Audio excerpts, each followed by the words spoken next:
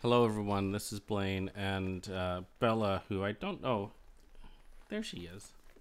She won't leave me alone tonight. Isn't that sweet? She just, she's a very needy dog. But anyway, I'm doing a review, and I've already recorded it, of 20th Century Songs by Eric Faulkner. Um, I'm just going to come in here right at the beginning and say it is absolutely fantastic. I love it. These are the songs I've been waiting my whole life to hear. It's a continuation, in my mind, of some of the great stuff that the Bay City Rollers introduced us to. And it carries on beyond that with Eric's personality shining through. And I'm just so happy to have it, and I'm kicking myself in the butt for not listening to it earlier. But I'm coming in here right now because I cut off half of this video because it was about a lot of stuff that is, let's say, politics or whatever, and that'll come out, I guarantee it, in the not too distant future, because I am kind of pissed off with some people. That'll come out. But yeah, let's focus on the music, shall we? It's a great set of recordings. Later on in this, I'm going to be playing some of them, and gee, I wish I could just play all of them for you and talk over top of all of them about why the songs are so good. There was one song I didn't even put on there. It's called Pop Star, which is one of my absolute favorites now. And I wish I'd put it in there. There's so much I could put in from this set of recordings. It's absolutely fantastic. I'm going to make sure that I have a link to his music in the description, and I recommend you go listen to it. And I'm also stepping in here because I split the video up. There's a few things that I mentioned. I say I'm talking about the previous review I did. That was on Songbook 1, which is more of an acoustic set of recordings, and I highly recommend those as well, and you can see my review of that.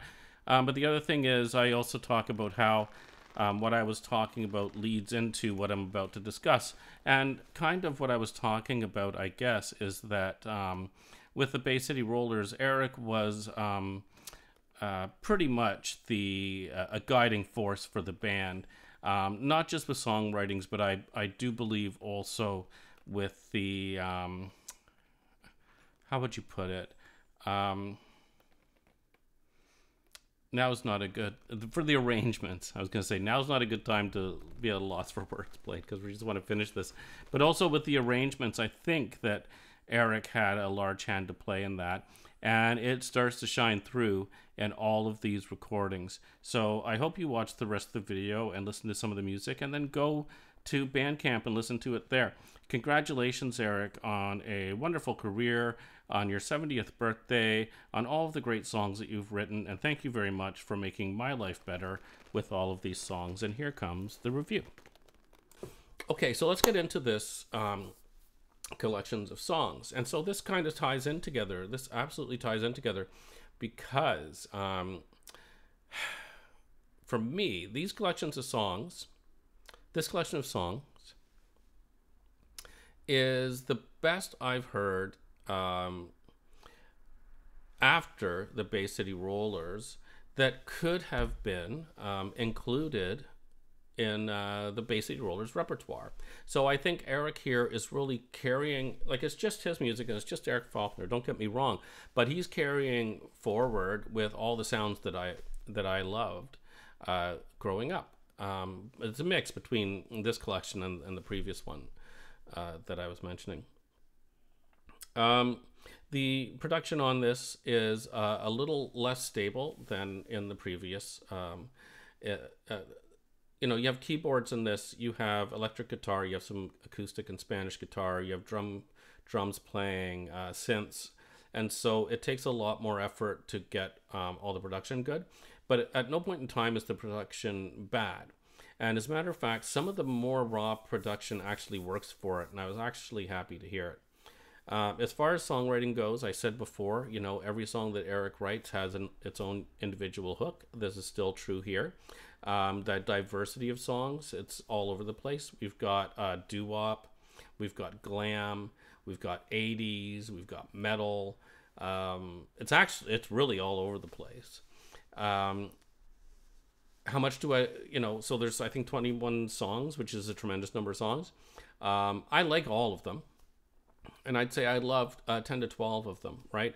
But I'm getting the feeling that I may start to like some of the other ones a lot more as I listen to it more often. Because there were already some that I wasn't sure about. And then I was actually just walking today, and one of them, which I thought was kind of a bit repetitive, actually just turns out to be a rocker. And you just have to hear it enough times. But anyway, what I'm going to do with this interview is that I'm going to play a song. And my outfit's going to change because like I said, I had to do this thing so many times because I was learning more things and getting more pissed off and whatever. But yeah, I'm going to play a song and then come in and talk about it. But yeah, here we have on this Eric. This is my feeling. Here's what I'm going to say. I think with the Rollers, I think Eric wasn't entirely himself. And you can all try to figure out what it might be, and you can disagree with me 100%. With these recordings, I think that Eric has found himself. Because that romantic side of Eric, and I don't mean singing about love, I'm talking about guitar licks that bring out emotions in people and stuff like that. And they really seem to come back here. I really think that Eric found himself, and he can disagree with me if he wants to. It may be that he just found the music that I personally like, but I really have this feeling that after listening to, like, just the dedication song, for example, which I know Eric wasn't fond of the song itself, but his guitar work on that nails the song. And there's something special about his guitar licks. No one's ever, I haven't heard any guitar licks like that. And it starts to come back with all these recordings. So that's why I really love them. And if anyone's a Bay State Rollers fan that loves their songwriting and love the guitar work in there, then this is a collection for you not to be missed. So don't sit around waiting for a new Bay City Rollers record. Go to the source and listen to this music on Bandcamp, and I'll put a link in. So yeah, that's enough of my talking before the music. Let's get to the music and my change of clothing.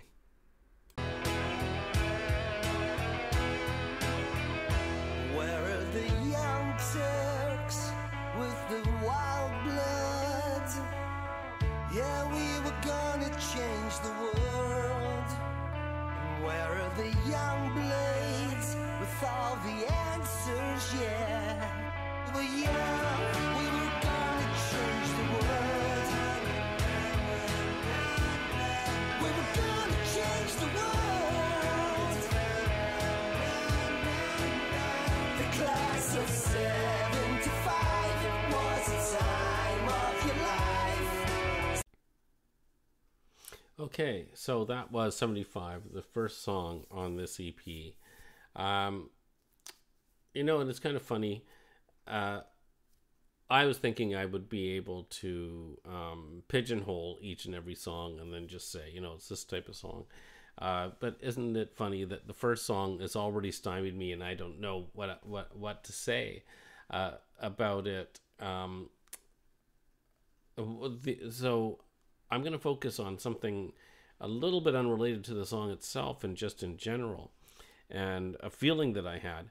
And the feeling that I had listening to this entire album or collection of songs was like an old friend coming back to me. It's just so wonderful to hear that voice, that guitar, that songwriting that I grew up with. And he's just doing it in his own way. And he just seems so comfortable. And, we will get to my favorite song on this collection at some point in time in the near future. This isn't it, but it's a great way to start this collection off. Talking about 75. I mean, 75 is an enormous year in his life. But I think he's referring to everyone else kind of around him. But anyway, let's move on to the next song that I've chosen off of this EP. She's head over heels on Monday, a broken-hearted babe on Sunday, and there she goes, the far back life of a babe. She's strawberry blonde on Thursday, Saturday's laces, kid on Barbie. She ain't got the bed, she's got a smile from here to Mars. She ain't got the bed, yeah, she loves guys who play guitars. That was a snippet from Check Out the Babe, and again, this is just like quintessential Britpop. I don't know how anyone could miss this stuff. It is absolutely incredible. I talked about how Eric understands, never to get too complicated, never to get too simple, and this song just sticks in that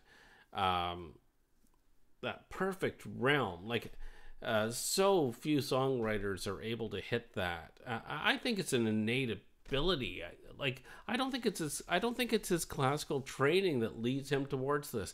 This is a person with an ear, and and I appreciate it so much because everything I do on all of my instruments, and even with drums and all that, and the accents that you put on everything, it comes from all of this stuff that this guy has done. And I don't have much to say about this other than the fact that he's got some perfect hooks going on in here, and his voice sounds great as well. That's just my opinion. We'll move on to the next song. I'm just an ordinary guy with an ordinary face in an ordinary town full of ordinary people. And I've got an ordinary job with an ordinary firm. We make ordinary things for the ordinary world. The 9 to 5 is such an endless sport. It doesn't matter to me. There's a smile on my face as I walk the human race. As long as I've got you, then it's automatic as sunshine. I don't know what I can say about this. What an incredible pop tune. So that's Clem Burke. From Blondie. Clem from Blondie as the percussionist on there. Wow, does this song have everything. Like, rewind and listen to it again and then come back. The harmonies are great. The melody is great. The rhythm is great. The guitar tone is fantastic. This is it. This song for me has everything. This is the song that all my life, with all the music I've been listening to, I hear this and I'm like, that's the song that I wanted to hear. It is so perfect. It's perfect pop music. So yeah, it may not have some of the depth of some of the other songs on this collection of music, but wow, how is this not on the radio? And we all know why it's not on the radio, because everything is corrupt these days. But also there's so much competition. How many thousands of people are trying to get their music on the radio? It's an awful business. It doesn't matter how good you are. The greats, the giants can absolutely fail, but that's okay. We listen to this and we realize here is an absolute master with guitar tone, vocals, lyrics, and songwriting. And it's absolutely great. I'm so happy. I'm so happy to have this in my collection now. Okay, we'll move on to the next song. I don't want to, but we will.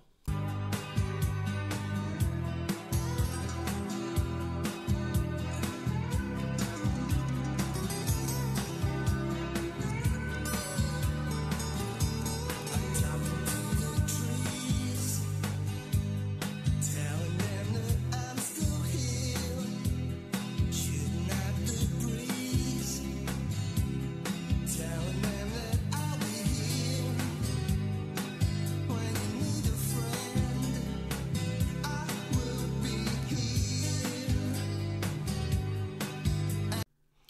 I feel bad for cutting these songs off. You know, you're just going to have to go and buy them and listen to them. What do we have here?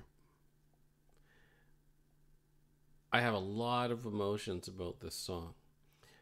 And part of it goes back to some discussions I had when we were listening to, and in the chat group for the Friday night dedication, fans remember the Bay City Rollers chat group.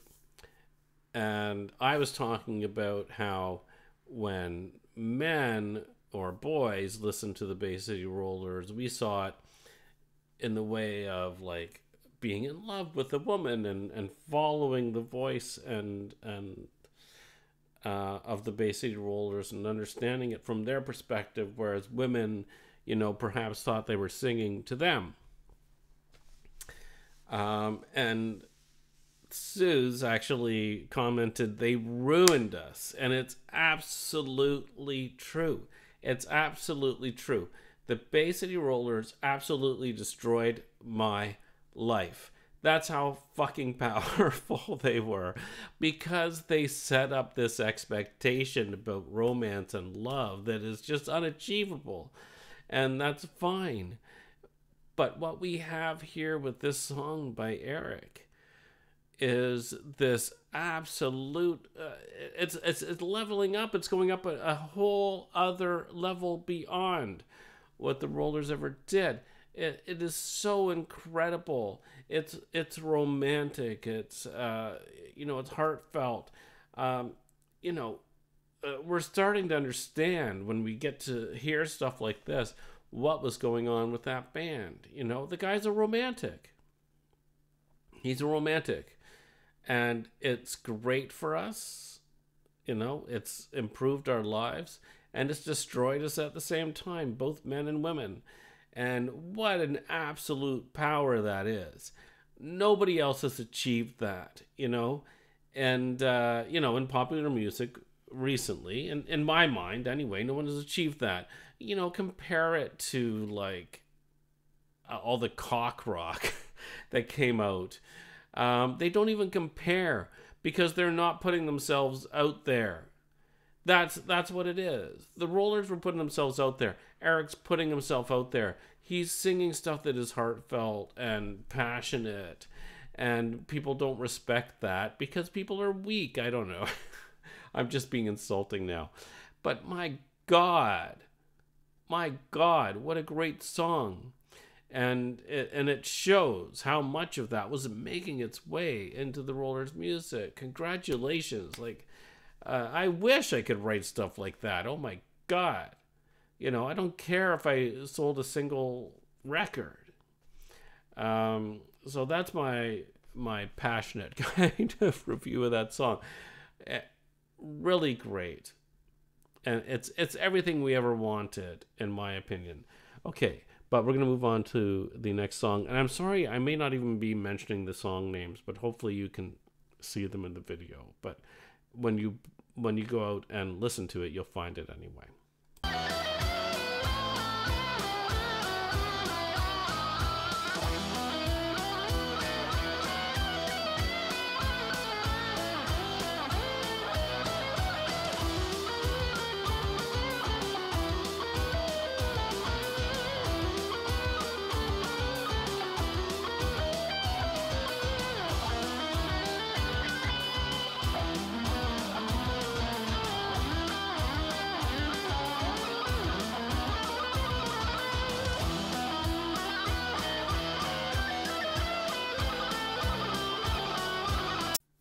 Okay, I've absolutely skipped some songs, and that's okay because there are so many songs on here, and I've skipped ahead.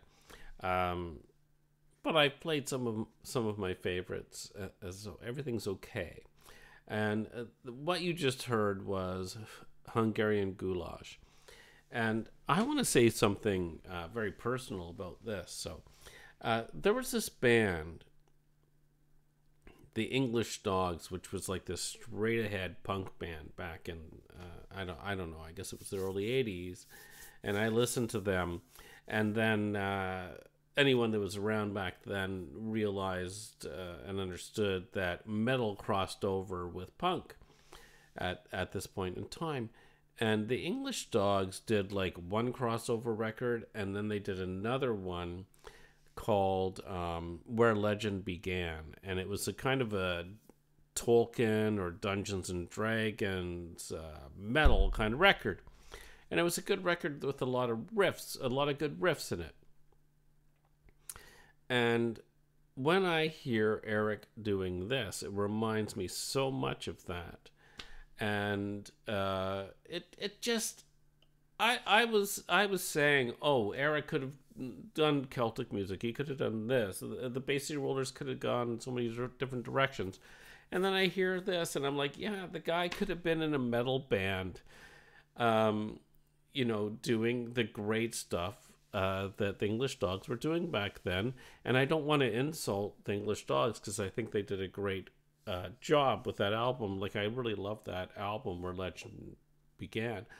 But then I was like, well, oh hell, if Eric Faulkner was in there as well, this would have just like destroyed everything around it, because he does such an excellent job with this song. It's so incredible how versatile he is as an instrumentalist. I mean, like, there's just so... I'm so happy that I said they could have gone in so many directions, because he can go in so many directions. And the amazing thing is that it is all about taste, right? And I say taste in a few different ways. There's good taste and bad taste, right? But there's also just being tasteful in what you're doing and not trying to drill down into your audience head, you know, what you want to achieve. It's more about giving the audience what they want. Actually, this is where Eric is the absolute professional. You give the audience what they want to a point where they want more. That is Eric Faulkner. That's my description of Eric Faulkner right there. He doesn't have to do 300 different notes going up and down. You know, he has to deliver 7 notes where people say, my God, I want to hear more of this. But then he can also do Hungarian Goulash. And even at the end of that, we're like, we want more of this, you know? So it's very rewarding to hear this, you know? And, well, you know, I've already said so many good things. But I've reviewed EP2 in the past. Now I'm reviewing EP5. Both worth having. I think EP5 answers a lot of questions about how Eric influenced the Bay City Rollers. And I know that Eric doesn't want to ever say, like, I've never heard him say, well, you know, I was driving the change and all of this other stuff, but he truly was. And he was not a founder of the Bay City Rollers, but I really do believe, thank goodness, he joined the band, because they had producers that were writing their own stuff and then recording it with session musicians. That dies off. I know that I think there were 1 or 2 members of the band that wanted that to just continue. Hey, just let someone else write our songs and we'll sing and we'll have hits. That dies off so quick. It dies off so quick. You have to have someone in your band, ever since the Beatles anyway, writing some music. You have to have some character of your own. Thank goodness Eric was there, and he provided that character. And he worked with Woody to write so many songs.